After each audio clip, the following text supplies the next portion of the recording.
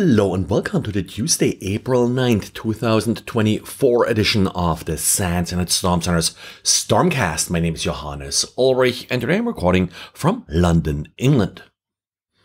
In today's diary, we got a nice case study by one of our undergraduate interns looking at how the threat hunting team and the security operation teams can work together in order to analyze activity and find potential compromises. In this particular case, I think one of the important lessons, to me at least, is how important it is to really close the loop when it comes to threat intel, where the threat hunting team looks for the anomalies, finds something, hands it over to security operations team that can then dive in deeper, figure out what exactly happens, and then again feed that information back to the threat hunt team to hopefully find new and exciting compromises. Well, maybe not that exciting, and also, as in this case, find them in time before any significant damage happens.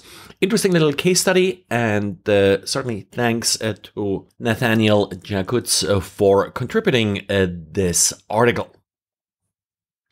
And then we have, well, yet again, problems with new top-level domains. This time it's the plus top-level domain. Someone registered the domain name notepad.plus and is using it now apparently to sort of impersonate the website for the famous editor Notepad++. This is currently not obviously malicious. If you're going to notepad.plus, you're going to be redirected to the official Notepad++ website, but that of course could change at any time, and it's possible that this initial redirection is really sort of more a confidence builder where the bad actors, if they have in the end bad intention, are going to use traffic that's currently going through their site to either profile visitors, maybe redirect some of these visitors to a malicious site, or maybe just trying to establish some history and with that then later switch to some kind of malicious mode.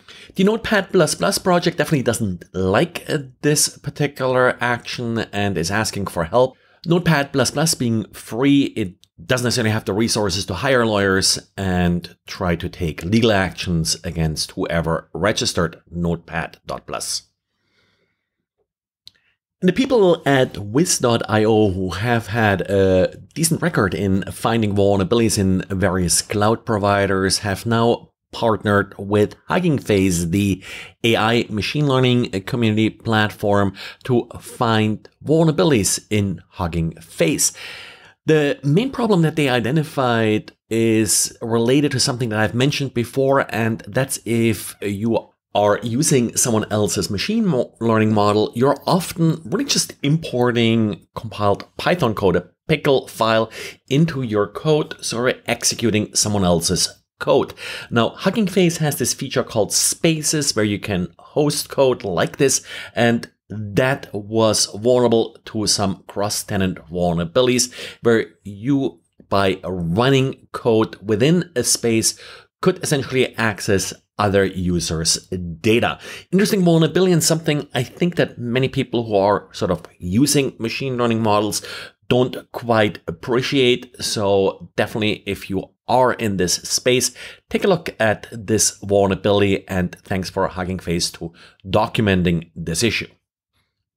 And Google announced that its V8 Sandbox is now part of Chrome's vulnerability reward program. What makes it sort of significant is that the V8 Sandbox has been announced as an experimental feature a couple years ago, but now is mature enough where Google appears confident to allow it sort of more scrutiny by including it in the Pay for Vulnerabilities program. That's the Vulnerability Reward Program. V8, of course, is Google's JavaScript engine that is included in Google Chrome.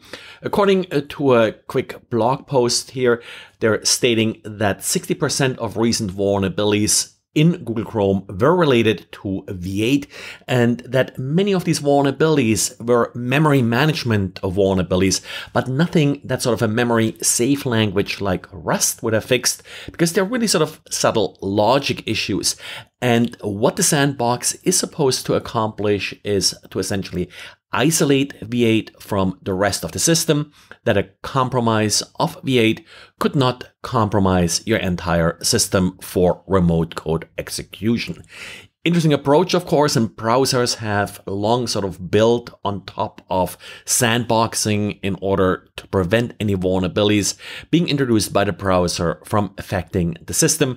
This has had sort of a mixed success rate, but certainly has made exploitation of browser vulnerabilities somewhat more difficult. Well, that's it for today. Thanks for listening. Audio quality this week may be a little bit off. It's part of the crappy hotel here. I'm trying sort of with pillow forts and such to do best I can in this room. But sorry for that. Hopefully it'll get better next week. Bye.